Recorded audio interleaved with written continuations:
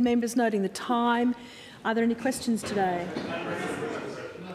Leader of the Opposition, the Honourable Steve Thomas.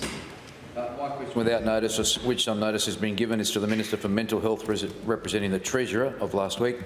I refer to the 2018-19 to 2020-21 mini-boom of iron ore royalties and to articles in last week's West Australian newspaper suggesting that, quote, expectations are rising that benchmark prices can get to US $200 a tonne as Chinese steel makers ramp up and, quote, sky-high commodity prices are fuelling confidence in business investment. I ask, one, what modelling has the Treasury done on high iron ore prices remaining for A, the rest of 2021 and B, the entire 2021-2022 financial year? Two, please provide that modelling. Three, what is the Treasury's predicted spot price for iron ore for A, the rest of 2021 and B, the entire 2021-22 financial year? And four, is an iron ore spot price above US $130 a tonne for the rest of 2021 highly unrealistic?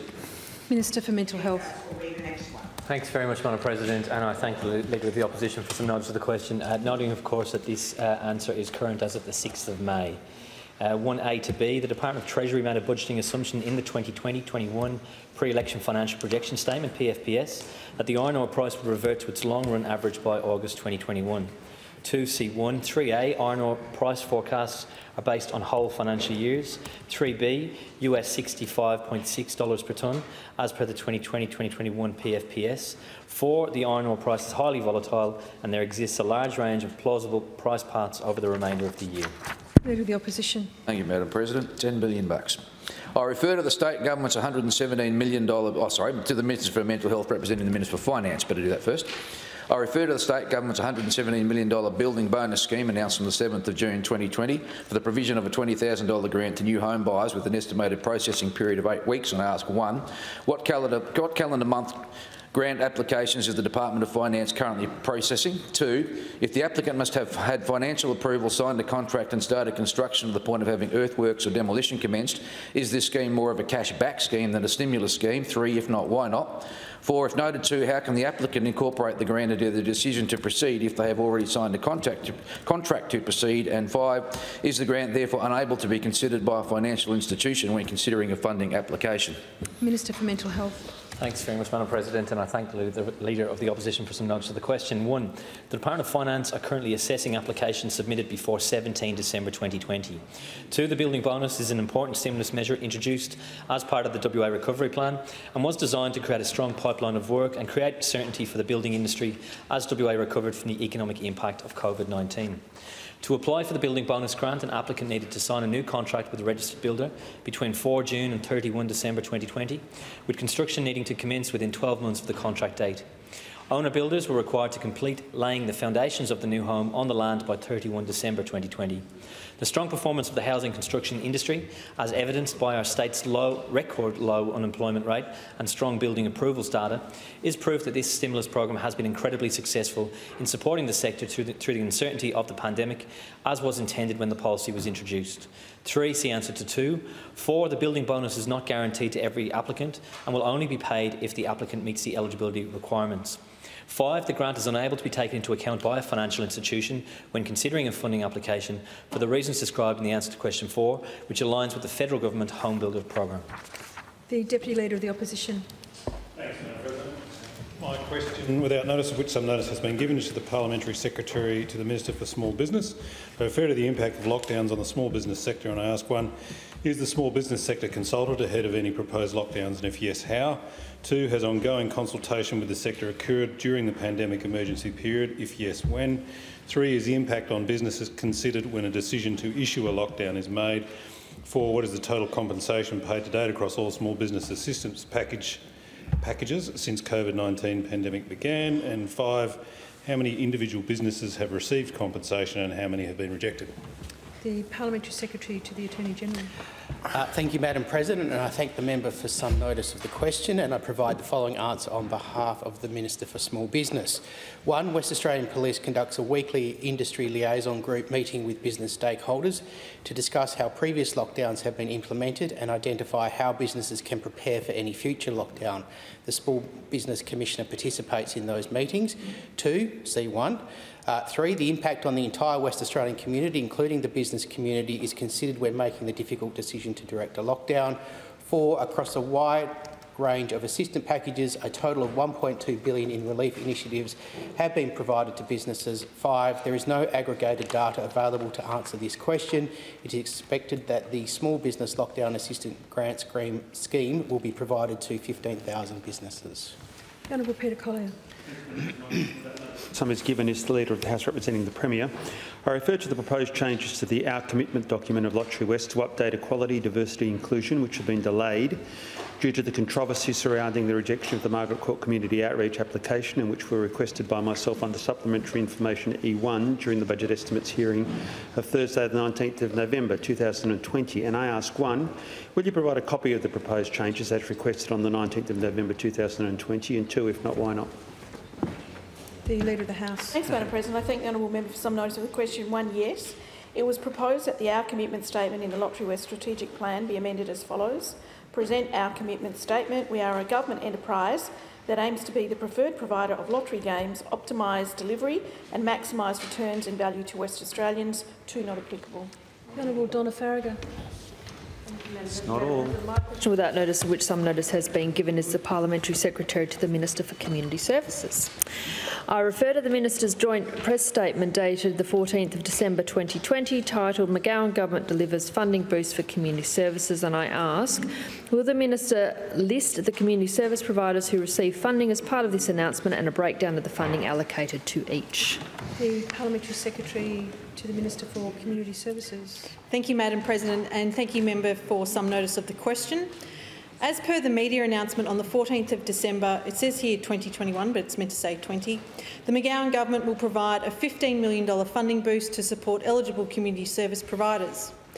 A total of $9 million of the announced funding was allocated to the Department of Communities for disbursement across eligible contracts, including family and domestic violence, homelessness, mental health and out-of-home care services. A breakdown on the disbursement of the funding will be provided before the end of the current financial year once recipient organisations have been informed. The remaining $6 million was allocated to the Mental Health Commissioner for disbursement across eligible contracts. The Honourable Nick Goran. Madam President, my question, without notice of which some notice has been given, is to the Parliamentary Secretary representing the Attorney-General. I refer to concerns raised with you by the Law Society of WA about the availability of courtrooms for criminal trials, and I ask, 1, are you aware that the Law Society have said that this is making the operation of the criminal justice system in this state almost unworkable? 2, are you aware that the Law Society have asked you to urgently commit to an additional 4, but preferably 7, new courts for criminal trials in Perth? 3, did you convene a roundtable discussion in response to these concerns, as you said you would in a recent radio interview? 4, when did this roundtable discussion take place and who attended? 5, will you table the minutes, notes or other documents created by you or your staff at this roundtable discussion? And 6, what action will now arise as a result of this roundtable discussion? Parliamentary Secretary to the Minister for, to the Attorney-General. Thank you, Madam President, and I thank the member for some notice of the question. Answer A to F. The Attorney-General is aware of the Law Society's position. A round-table discussion with the Chief Justice of the Supreme Court, the Chief Judge of the District Court and representatives from the Department of Justice and the Department of Finance is scheduled for the 18th of May 2021. The Honourable Alison Simon. Question without notice, of which some notice has been given, is to the Leader of the House representing the Minister for Planning. I refer to the outstanding and urgent need for a third-party right of appeal process, and I ask, 1, will the Minister commit to developing a third-party right of appeal process regarding development applications? 2, will the Minister commit to developing a third-party right of appeal process regarding local planning scheme amendments? 3, will the Minister commit to developing a third-party right of appeal process regarding metropolitan region scheme amendments? 4, if no to any question, why not? And 5, if yes to any question, then. Leader of the House. And I thank the honourable member for some notice of the question. 1 to 5. No, this matter was detailed and addressed in the Legislative Council's consideration of the Planning and Development Amendment Bill 2020. Honourable Colin Tinknell. Thank you, Madam President. My question without notice, of which some notice is given, is to the Minister representing the Minister for Police regarding the removal of police dog from Broome. Over the weekend, it was reported on the media by Broome residents that those in the Greater Kimberley region will be losing their only police dog, Hank, when he and his handler, Ben, are relocated to Perth this week. 1, can the Minister confirm if it's true that Hank and Ben have been recalled from Broome, and if so, can the Minister please offer an explanation, given Hank's valuable, successful service in the Kimberley, as to why this is being done? And B, does the government have any plans to reinstate Hank in Broome or replace him with another valuable police dog? The Minister for Mental Health. Thanks very much, Madam President, and I thank the honourable member for some notice of the question. The following answer has been provided to me by the Minister for Police. 1. No, it's not true. The WA Police Force advised Hank will remain posted to the Kimberley. The Honourable Colin Holt. Madam President, my question, of which some notice has been given, is to the Minister representing the Minister for Health. I refer to the State Government's management of hotel quarantine and I ask 1. Regarding the Mercure Hotel, the 4 Points Hotel and the Novotel Langley, on what date will each hotel be decommissioned for the use by returning travellers? 2. On what date will each hotel receive their final intake of guests? 3. Regarding yesterday's mandatory vaccination deadline for hotel security guards, how many guards did not begin the vaccination process prior to May 10? And 4. Can you confirm that those guards are no longer employed in hotel quarantine security roles due to not receiving the COVID vaccination? Minister for Mental Health. Thanks very much, Madam President, and I thank the honourable member for some notice of the question. 1. Mercure Hotel, the last guest departed 10 May 2021. 4 Points Hotel, the last guest is scheduled to depart 16 May 2021. Novotel Langley, the last guest is scheduled to depart 11 May 2021. 2. No further guests will be allocated to the Mercure Hotel or the 4 Points Hotel. The Novotel Langley Hotel will no longer be a quarantine hotel and will only receive seasonal workers going forward. 3. Unknown. 4. Yes. Honourable Yorn Sibber. Question without notice, of which some notice has been given, is to the Minister representing the Minister for Environment. I refer to your answer of 4 May 2021 concerning the DON 100 Wine-Up prescribed burn conducted by the Department of Biodiversity, Conservation and Attractions, DBCA, and the burn's impact on one of 2 endangered numbat habitats, and I ask 1. How many numbat dens were identified by the DBCA and adjacent property owners prior to the prescribed burn, and how many dens remain? 2. How many numbats were, quote, observed before, during and after the prescribed burn, end quote, and in what condition were these animals at each of the 3 occasions of observation took place? And 3. When were the above observations undertaken and how were these observations recorded? Leader of the House. Oh, no, sorry, Minister for Mental Health. Thanks very much, Madam President. Jump early. No worries, it's definitely me. 1. 7 marked numbat dens were identified prior to the burn and 5 of these have been observed since the burn. 2 to 3, the following numbers of numbats were observed incidentally in the DON 100 Wiener prescribed burn area. 15 numbats between 3 September 2019 and when the final cell burn commenced on 25 March 2021. 3 numbats were observed during the burn on 25 March 2021. 2 numbats were observed after the burn on 26 March and 1 May 2021. All numbats were reported as active. The observations were made in the field by both the Department of Biodiversity, Conservation and Attraction staff and members of the public and were recorded on a report form and transferred into the Department's fauna file reporting system. The Honourable Robin Chappell. Without notice, of which some notice has been given, is to the Minister for Aboriginal Affairs. I refer to the consultation process for the Aboriginal Cultural Heritage Bill 2020, and I do apologise, it's most probably didn't need the 2020. I ask, who has the Minister met with so far? Who is the Minister planning to meet with? 3, when will these meetings take place and by what means, i.e. visiting local communities, inviting community leaders to Perth or via video conference? Minister for Mental Health. Thanks very much, Madam President, and I thank the honourable member for some notice of the question. 1. The previous Minister for Aboriginal Affairs and I have met with a number of stakeholders where the agenda included the Aboriginal Cultural Heritage Bill. I ask that this part of the question be put on notice. 2. I or my staff are meeting with representatives of organisations who want to bring their views on the bill to my attention. 3. These meetings have been or are being held in Perth, on country and via video conference where appropriate. The Honourable Robin Scott. Thank you, Madam President. My question, without notice, of which some notice has been given, is to the Leader of the House representing the Minister for Sport and Recreation. I refer to the McGowan Government's pre-election promise to spend $5 million on upgrading the Niels Hansard basketball stadium in Kalgoorlie. I ask 1, does the Government intend on honouring its promise? 2, if not, why not? And 3, if yes, how long can the people of Kalgoorlie expect to wait until the upgrade works are underway? Leader of the House. Thanks, Madam President. I thank the honourable member for some notice of the question. 1 yes, 2 not applicable. 3, the City of Kalgoorlie-Boulder and the Kalgoorlie-Boulder Basketball Association are developing a project timeline identifying key project milestones. This information will be made available to the public in due course. The Honourable Michael Mission. Thank you, Madam President. And my question, without notice of which some has been given, is directed to the Leader of the House. And I refer to your answer to my question without notice number 43 of the 5th of May 2021 regarding discussions with the Premier about the change of presidency of the House on 22nd May and ask, 1, have you had any discussions with the Premier regarding the appointment on 22nd May of a new President of the Legislative Council, yes or no?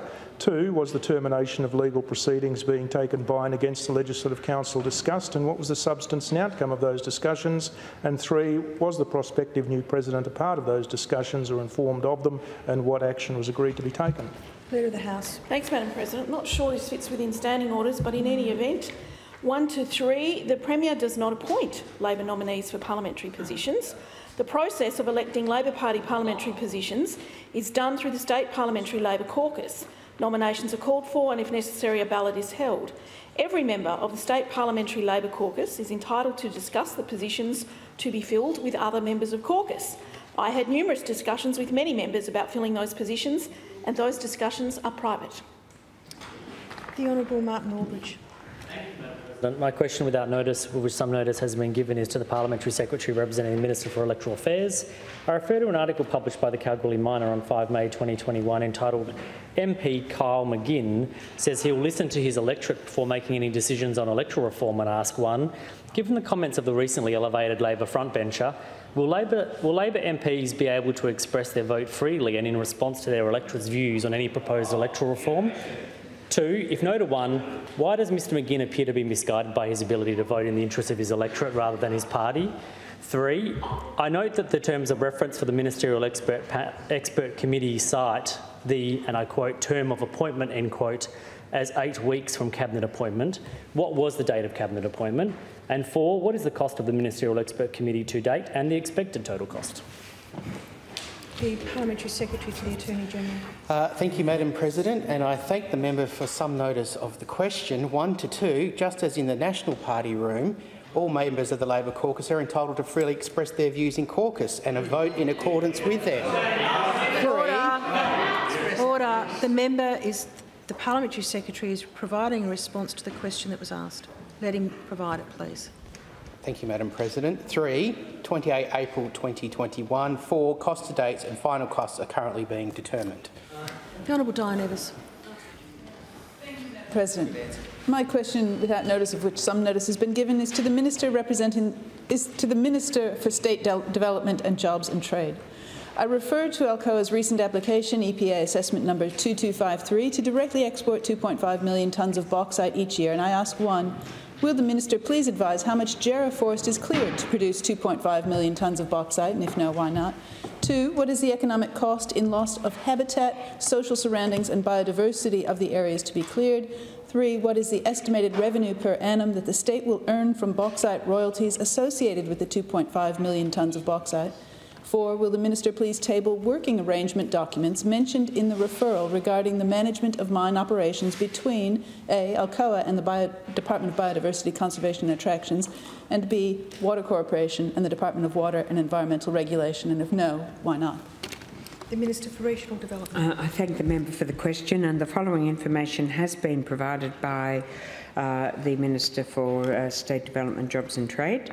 The Minister has said that further time is required to answer this question, and the information will be provided to the member by the 13th of May 2021. The Honourable Steve Thomas. Thank you, Madam President. My question without notice, of which some notice has been given, is to the Leader of the House representing the Premier. 75. I refer to the Premier's announcement of 9th of May 2021 that grants of $4,000 will be made available to small businesses and residents severely impacted by Cyclone Seroja, and I ask 1, what is the specific financial and geographical criteria for a small business and residents to access the $4,000 grant, and will the Premier table the criteria? 2, what small business will be eligible to apply for the $4,000 grant? 3, what is the government's applicable definition of a small business, deeming them eligible to apply for the grant? 4, how was the figure of $4,000 grant arrived at or calculated? 5, who will be assessing the grant and what right of appeal does small business have in the decision-making process? And 6, is the grant a tax-free payment for small businesses? Leader of the House. Thanks, Madam President. I thank the honourable member for some notice of the question. 1, further details of the application process will be available shortly, as highlighted in the media statement released on Sunday the 9th of May. 2, as noted in the media statement, the sectors will include, for example, small retailers such as specialty shops, hairdressers and bakeries, tourism businesses including tour operators and fishing boat charters, and hospitality venues including accommodation providers, cafes, restaurants and pubs. 3C1, the $4,000 grant aligns with the support to residents for loss or significant damage to homes and recent assistance in response to the Wooroloo bushfires. 5C1, 6, the tax treatment is a Commonwealth matter. However, the grants are expected to be tax-free in accordance with other disaster relief payments to individuals and businesses. The Honourable Nick Goran. Question without notice, of which some notice has been given, is to the Parliamentary Secretary representing the Attorney-General. I refer to Nigel Pindan, an offender with a serious criminal history, and the concerns about his placement upon release in the same complex of units as female victims of sexual assault. And I ask, 1, are you aware that the State Solicitor's Office argued against the offender's release on the basis that the proposed accommodation was not suitable? 2, did you take advice on an appeal of the decision of Justice Hill? 3, if yes to 2, from whom? 4, if no to 2, why not? And 5, what action do you intend to take as a result of this decision? Parliamentary Secretary to the Attorney-General. Thank you, Madam President, and I thank the member for some notice of the question. I provide the following answer on behalf of the Attorney-General. Answer 1, yes. 2, no. 3, not applicable. 4, the AG or the Attorney-General did not receive advice that there was anything appealable in the decision of Justice Hill. 5, see answer to 4. The Honourable Robin Scott. President, my question, without notice of which some notice has been given, is to the Minister for Regional Development. I refer to the McGowan Government's pre-election promise to spend $100,000 on renovating the Barnes Federal Theatre in Leonora. I ask, 1, does the Government intend on honouring its promise? 2, if not, why not? 3, if yes, how long can the people of Leonora expect to wait until renovation works are underway? And 4, will the Government commit to spending the extra funds required to bring the Barnes Federal Theatre back to an operational standard? Minister for Regional Development. Look, I thank the member for the question. I do find his line of questioning really quite surprising. I think it's fair to say that we have been in government less than 2 months. And of course, member, we have every intention of honouring all of our election commitments. I mean, obviously, we don't just have piles of cash lying around, put them up in envelopes and post them out. There is actually a budget. There is a budget and governance framework, and but we have made it very clear that those small elections, such as this one, have got priority, and they are being worked on. The Goldfields Esperance Development Commission is ready to enter into a formal funding agreement with the Shire of Leonora, which I expect will be forthcoming in weeks. Now, the commitment that we made for $100,000 was part of a larger project. It was a contribution to the project, and the Shire advised us of the time that they thought this was going to be what they needed from us. It would enable them to leverage further grants once they had this money. So we understand the Shire is working on that leverage and are completing the plans for the renovation as we speak. The Honourable Alison Simon. My question without notice, of which some notice has been given, is to the Parliamentary Secretary representing the Attorney-General. Will the Attorney-General commit to introducing legislation to repeal and eliminate all remaining mandatory sentencing provisions? 2, if yes, when and which specific provisions? And 3, if no to one, why not? Parliamentary Secretary to the Attorney-General. I thank the member for some notice of the question. I provide this answer on behalf of the Attorney-General. 1 to 3, the Attorney-General has a full suite of reforms which will be delivered this term of Parliament as part of the McGowan Government's agenda to keep WA strong. The Honourable Martin Aldridge. My question without notice, of which some notice has been given, is to the Parliamentary Secretary representing the Minister for Electoral Affairs. I refer to Legislative Council question without notice 24 and 58 regarding the Ministerial Expert Committee on Electoral Reform and ask 1. How many of the committee members currently reside in regional Western Australia? 2. Are any of the committee members previously or currently members of the Labor Party or staff to Labor members of Parliament? 3. On what date or dates did the Minister consult with the Electoral Commissioner in relation to the establishment of the Expert Committee? And 4. Why is the Electoral Commissioner not considered an expert on electoral affairs and represented on the committee?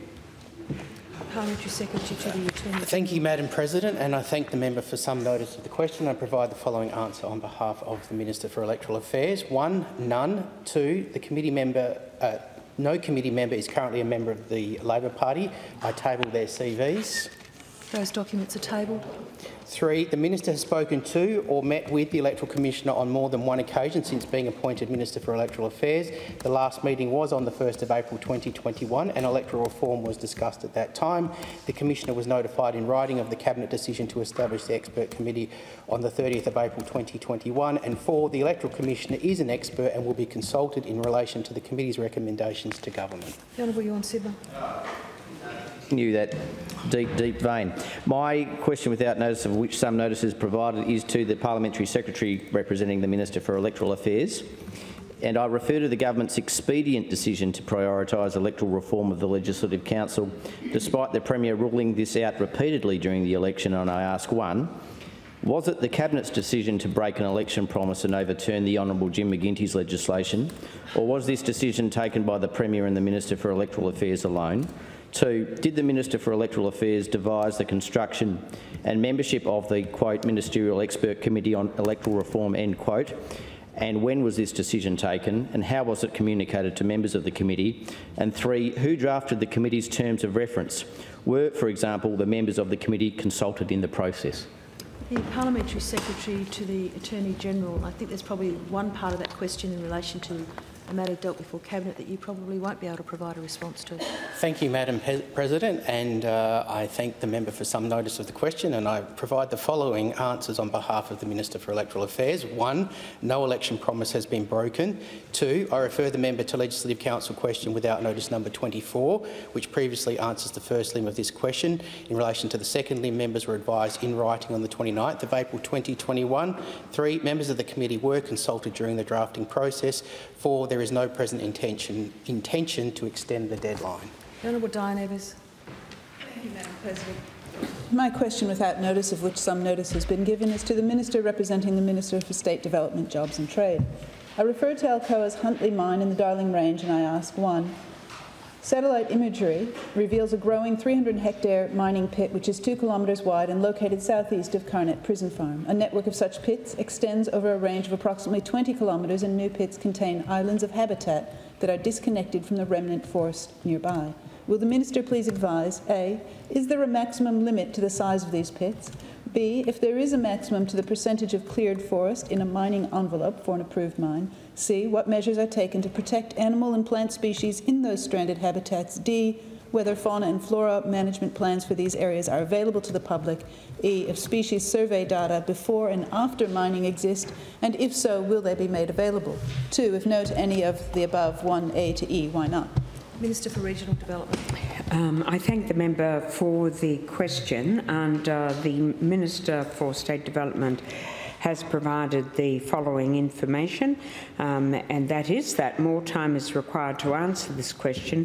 The information will be provided to the member by 13 May 2021. The Honourable Martin Aldridge. My question without notice, of which some notice has been given, is to the Minister representing the Minister for Environment.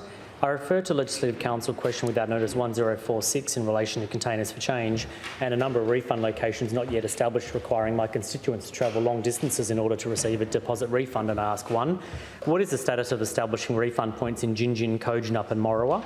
2, I refer to the interim services mentioned in the then Minister's response to Part 2 and 3 of the aforementioned question in October 2020 and ask if these interim services have now been established? 3, does the minister believe it to be acceptable for residents in Morawa to be forced to travel 232 kilometres to Port Dennis and return to get their 10 cents refunded? And 4, as Minister for Environment and now Climate Action, what assessment has been done on the carbon footprint associated with the Containers for Change scheme and specifically the transportation of containers? The Minister for Mental Health. Thanks very much, Madam President, and I thank the honourable member for some notice of the question. 1 to 3. The network in place at scheme commencement on 1 October 2020 exceeded the requirements set out in the minimum network standards. The network is required to be at 100% of these standards by 1 October 2021. Since the then Minister for Environment responded to the honourable member's question in October last year, I'm pleased to advise that a very successful refund point has been established in Northampton, run by the local men's shed, and the All Good refund depot has opened at Lake Grace. Lancelin-based Eco Exchange is working with the Shire of Gingin to establish a mobile service. This mobile service is expected to commence in early June 2021. Motown Community Shed has been appointed to operate a depot refund point at Morawa. The Morawa refund point was scheduled to start on 6 May. However, Cyclone Saroja caused damage to the shed and took out power to the town. With repairs being completed, it is estimated operations will commence late June 2021. Katanning Environmental, the Katanning refund point operator, is working with local businesses and the Shire to establish a refund point in Kojonup. A bag drop is expected to commence on 30 May. 4, the environmental impacts of transport was a significant consideration in designing the logistics network for transporting containers, both in regional areas and in the Perth and Peel and Wheatbelt regions. The regional transport network takes advantage of backloading to minimise unnecessary truck movements. Remondis was chosen to operate the collection and processing of non-gas products for our container deposit scheme for the Perth, Peel and Wheatbelt regions. In a first for schemes in Australia, Remondis uses on-site and rear-lift truck compaction to reduce the amount of air and increase the number of bottles able to be collected and transported. This model has significant benefits in terms of reducing its carbon footprint, increasing efficiency, lowering costs and providing a safer work environment through reduced vehicle movements.